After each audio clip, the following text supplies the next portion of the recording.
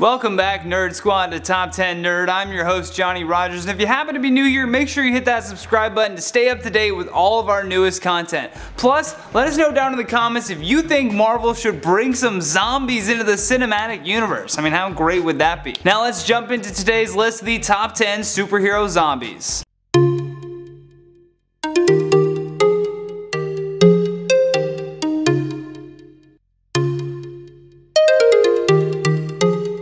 In at number 10, Luke Cage. Not too much is known about what Luke Cage was up to before the zombie apocalypse struck the planet. He was, however, in the Avengers mansion when the Ash burst through the front doors as he ranted about an army of the dead. The Avengers were responding to reports of the Sentry attacking citizens in the downtown core, and when the team arrived, they were quickly overpowered. Cage was then bitten, becoming infected with the zombie contagion, thus turning as well on the general population. In at number 9, the Hulk. It's still unclear about the exact moment that Bruce Banner became infected with the zombie plague, but what we do know is that he was working with Nick Fury aboard the S.H.I.E.L.D. helicarrier. It's possible that the moment took place when Mr. Fantastic infected the Fantastic Four, resulting in a rampage through the ship. This is a pivotal moment that would have infected the entire helicarrier. Now in his zombie Hulk form, he went on to commit heinous acts which included eating the Silver Surfer and Galactus. In at number 8, Wolverine. Also known as James Howlett, at the time of his zombification, he was at the Xavier Institute where he and the X-Men were battling against the Alpha Fight zombies when Magneto, of all people, showed up to help. Along with Magneto, they fled the area to join the resistance with Nick Fury against this new worldly threat by the undead. Nick told them that it was the end of the world and that everyone that wasn't a zombie is now on the same side, regardless of their history. Wolverine, though, became part of the ground operation team and tried to tackle the zombie threat head on, but was bitten in action after being overwhelmed. In at number 7, Fantastic Four. This one is a messy one for sure. While the Fantastic Four were out and about doing their thing to fight the good fight against the zombies, they come back after a hard day's work to find a zombified She-Hulk eating Sue and Reed's children. Sue was so angry that she straight up blew off She-Hulk's head with her force field, utterly shocking the team.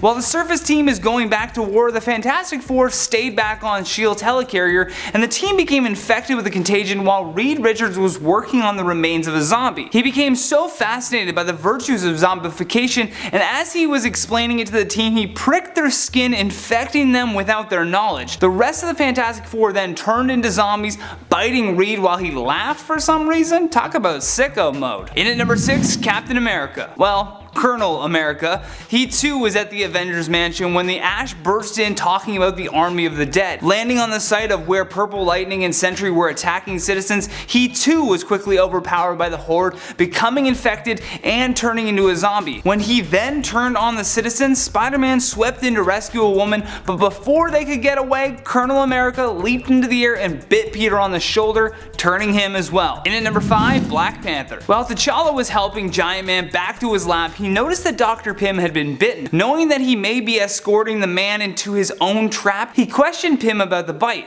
Before he could act though, Giant Man grows in size and knocks out the Black Panther. When he regains consciousness, he's missing the majority of his right arm, and he noticed that his leg was almost completely missing. He then saw the head of the Wasp still animated somehow, so he pleaded with the Wasp to help him get out. He then rigged together a crutch to walk his way out as he carried the severed head of the Wasp to his escape. In at number 4, Deadpool. No one knows when the merc with the mouth got bit. However, when he did, we got to see a brutal attack on the unsuspecting Silver Surfer. And after being attacked by Wundar the Aquarian, he was now reduced to just his head. Yet somehow he still managed to escape the armor headquarters. He then used the headquarters teleportation device to reach the bottom of the sea, where he then went on to infect all of the menfish. In at number 3, Iron Man. As one of the Avengers, he too was at the mansion during the intruder's entry that prompted the team to scope out the reports of citizens being attacked. However, Stark was one of the few that actually stayed back at the Avengers mansion. Then getting the call from Nick Fury, he hurried to the S.H.I.E.L.D. helicarrier to show Nick about a new teleportation device that he was working on. He explained that if they could somehow get the device into another dimension,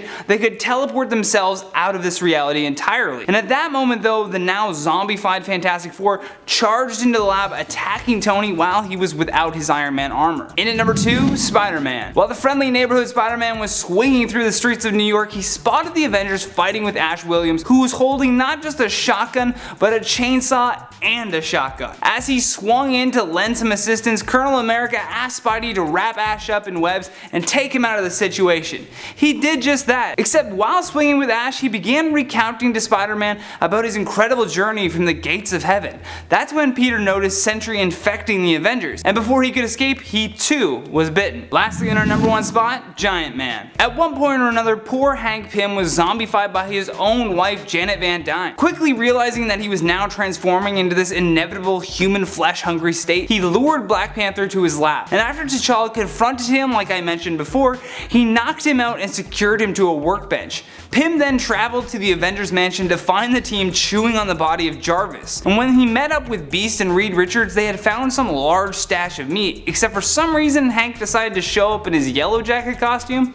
I don't know why. But when he returned to New York, he slowly began cutting off the Black Panther's limbs to feed and control himself. Seems like a lack of control to me. And that has been the top 10 superhero zombies. Thank you so much for watching, and if you enjoyed this video, then show us some love by hitting that like and subscribe button. Plus, don't forget to leave us a comment down below with your thoughts on this list. Also, if you want any more videos like this one, all you have to do is click that playlist on your screen. From Top 10 Nerd, I'm Johnny Rogers. Until next time, take care.